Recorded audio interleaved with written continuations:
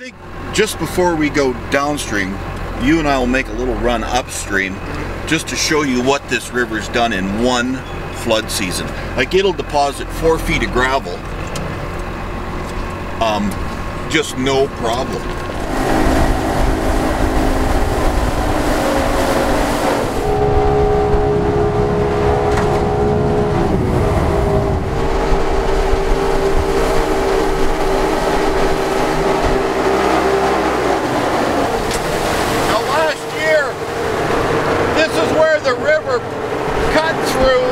A new channel. You can see up there that that gravel is filled up 4 or 5 feet, and that's what happened just in this year's runoff.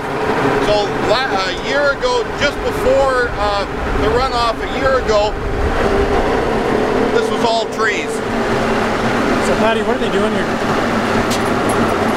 They're excavating all the material out so they can get down to the pipe. So they've got pumps going that we saw just upstream, and the lower backhoe is moving the gravel to the top backhoe, which moves it to a loader to carry it.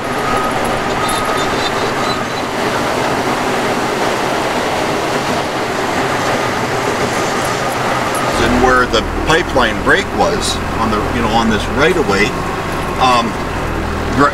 gravel was probably moved from the cover of the pipe, and and the pipe was 47 years old, so maybe, and it hadn't been pegged for 5 years or 4 years or whatever it is, so they really didn't know about the integrity of the pipe.